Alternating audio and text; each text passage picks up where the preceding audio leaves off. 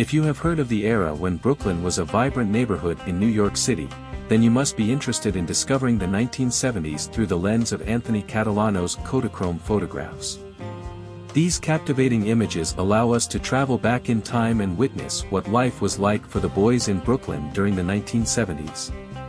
Anthony Catalano, a Brooklyn native of Sicilian descent, was not only a talented photographer but also a dedicated dental technician. His passion for photography is evident in these Kodachrome images, each capturing a moment in time with remarkable detail and precision.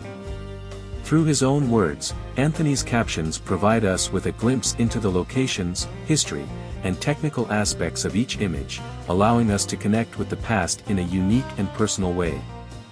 The photographs take us on a journey through the streets of Brooklyn, where we witness block parties, skateboarding, and timeless moments of friends and family coming together.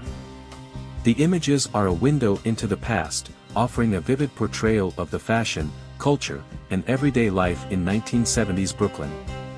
From skateboarding on the streets to hanging out on porch steps, the photographs capture the essence of a bygone era. We see the classic cars, the fashion trends, and the carefree spirit of the 1970s, all frozen in time through Anthony's lens. Each photograph tells a story, evoking a sense of nostalgia and longing for the simpler times of the past. As we immerse ourselves in these images, we are transported to a time when Brooklyn was a vibrant and dynamic neighborhood, filled with life, laughter, and a strong sense of community.